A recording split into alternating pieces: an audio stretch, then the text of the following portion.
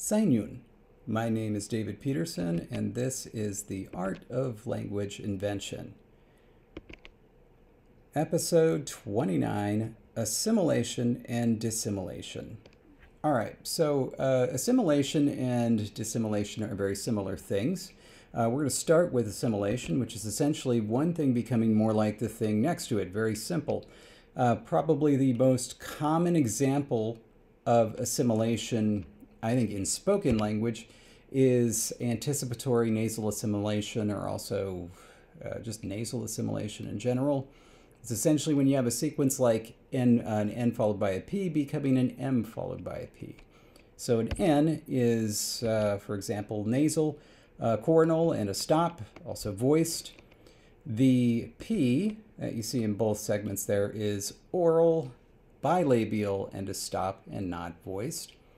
And so what happens is that in this sequence, the first element becomes a little bit more like the second element. And so even it's still nasal, it's still a stop, it's still voiced, but it moves from coronal to bilabial to be more like the thing that is next to it. Biologically, you can look at it this way. The various organs in your mouth and in your throat are in this state. In state 1, the tongue is at the alveolar ridge to form the N. The lips are spread, of course. The vocal folds are vibrating to give the voice for the N. And the velum is lowered, allowing air to pass from your lungs out through your nose. State 2, what it is aiming for the P, the tongue is loose. Where it is, it doesn't matter. The lips are pursed now. The vocal folds are still.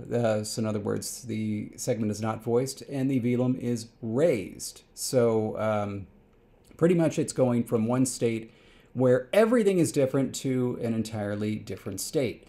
And so what it's doing is saying it's anticipating state 2 and saying, why don't we just say, make some of these things a little bit more similar. So the tongue is now loose and the lips are pursed. Everything else is the same, and that gives you an M instead of an N.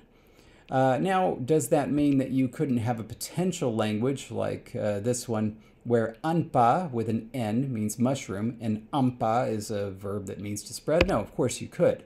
This is entirely possible in a natural language or in a conlang. It's not as usual, though. This is actually more of a usual situation. Say that you had a word like anpa with an N that means mushroom, and there simply doesn't happen to be a word like ampa. It's just not a word in the language. What happens then? You have speaker A says something like anpa with an N.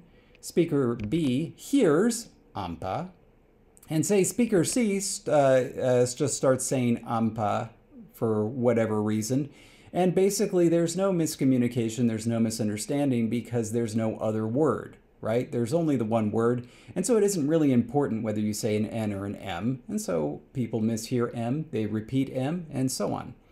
Assimilation can go the other way. So for example, in Finnish, you have these nominative forms, sampo, which is a key thing in the Kalevala, Skotlanti, which is how Scotland comes out in Finnish, and Helsinki, the capital of Finland. This is the nominative case. In the inessive case, you add a sa kind of suffix. There's and then there's a little bit of a change. So sampo becomes sammossa, Skotlanti becomes Skotlannissa, and Helsinki becomes Helsingissa, where that NG, this is orthography for Finnish, that NG is actually a geminate velar nasal. And so what happens is basically the way I like to think of it is you're building up for a syllable that has a coda, and so you make the previous one a little bit more simple by having these stops, these voiceless stops, just becoming geminates. Now, dissimilation, very similar. It's just one thing becoming less like the thing next to it.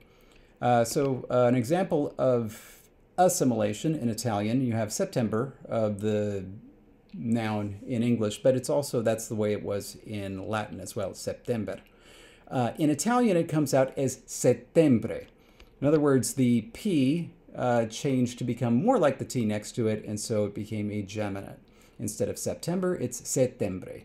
You can imagine an alternative version of Italian where instead of it becoming more the same, it became more different. So instead of September or settembre, it becomes seftembre. That would be dissimilation. The thing becomes even more different from the thing next to it. And you might wonder, well, does that really happen? In fact, it does. In fact, with that same word, if you look at September borrowed into Russian, and this is the case with a lot, but not all of the Slavic languages, September in Russian is, goodness gracious, it's been a while, Sentiabria, right?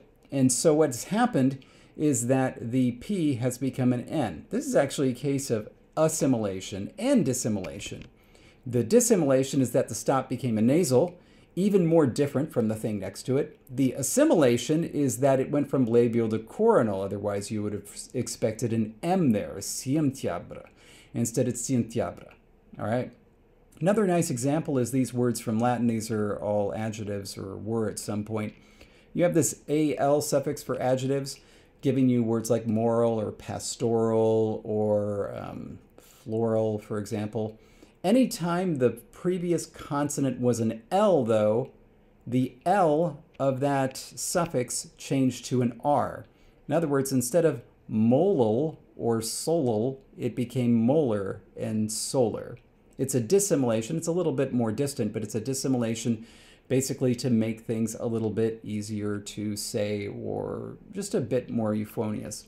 Essentially, assimilation and dissimilation are really the same thing. Both of them are identifying that this environment results in a phonologically infelicitous sequence, and what that means is entirely language dependent. What is phonologically infelicitous in one language won't necessarily be in another language. The assimilation answer to this is, well, we might as well make them sound more the same, since that's what they sound like anyway. Dissimilation, on the other hand, says better make them sound even more different so everyone knows that they're supposed to be different. They're basically two answers to the same problem.